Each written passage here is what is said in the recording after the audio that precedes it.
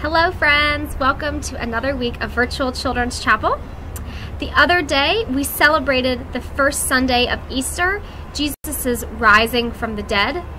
We can say Alleluia again, and now our altar hanging will be white for the entire season of Easter. Easter is about 50 days or 7 Sundays.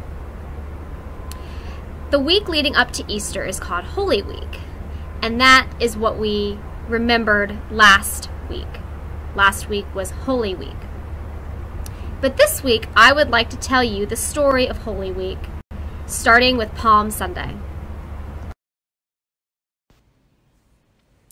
Almighty God, you love us so much that you sent your Son, our Savior, Jesus Christ, to become a human and to suffer death upon the cross.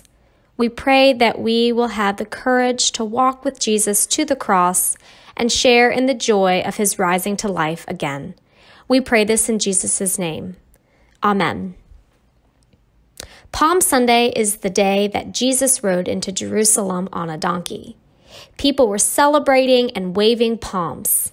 They were so excited that Jesus had come back to Jerusalem after being away for so long.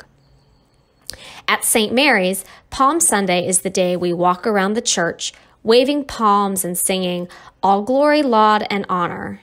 This represents or is a symbol of Jesus entering the city of Jerusalem. On Palm Sunday, our altar hanging is red. This year, the gospel we read from is from St. Matthew. Remember, the 4 gospels tell us the story of Jesus' life and ministry. Almighty Father, we pray that we will remember the power of the bread and wine Jesus gave to his disciples the night before he died. We ask that you will give us the strength to remember this act of love. In Jesus' name we pray. Amen.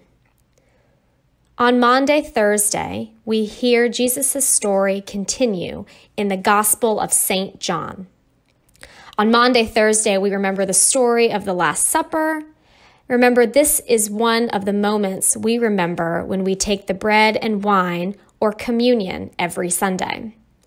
This is also the day that Jesus washed the feet of his 12 disciples, followers, or friends, and the day that Judas, one of Jesus' 12 disciples, turned against him. The most important part of Maundy Thursday, however, is when Jesus tells his disciples to love each other just as he has loved them. This is the most important of all the commandments or rules that we as Christians should follow and live by. Almighty God, we pray you graciously to behold this your family, for whom our Lord Jesus Christ was willing to be betrayed and given into the hands of sinners, and to suffer death upon the cross, who now lives and reigns with you and the Holy Spirit, one God, forever and ever. Amen. I have often wondered why we call Good Friday good when it's the day we remember the death of Jesus on the cross. Remember, Jesus died on the cross to save us so that we will have the chance to live in the kingdom of God forever. Maybe this is why we call Good Friday good. Our scripture once again comes from the Gospel of St. John. Remember, on Good Friday, Jesus is given a hard wooden cross to carry up a hill. This hill is sometimes called Calvary or Golgotha. This is where Jesus dies, and it is okay to feel sad on a day like this. Almighty God, we celebrate with joy the day of Jesus' resurrection. We pray that we may be raised from the death of sin by your life-giving Spirit, through Jesus Christ our Lord. Amen. Other than Christmas, Easter Sunday is the happiest day in our tradition, in our faith, the biggest celebration day. Our altar hanging changes to a new color during the season of Easter. It changes to the color of white. And this is the day that Jesus comes back to life. God raises him from the dead. This is when you get to say lots and lots of alleluias, our word for celebrate. On Easter Sunday, we also read from the Gospel of St. John. In this Gospel, Mary goes to visit the place where they laid Jesus after he died.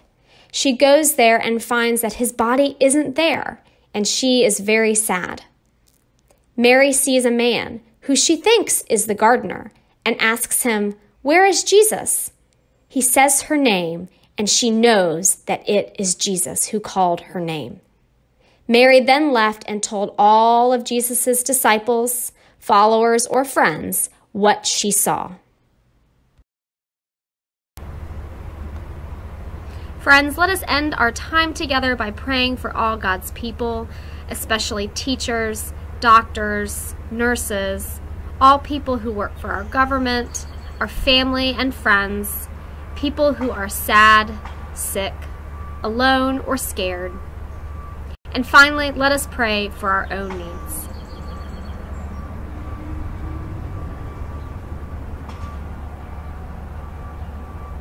Thank you, friends, for walking this journey of Holy Week with me. I will see you all next week.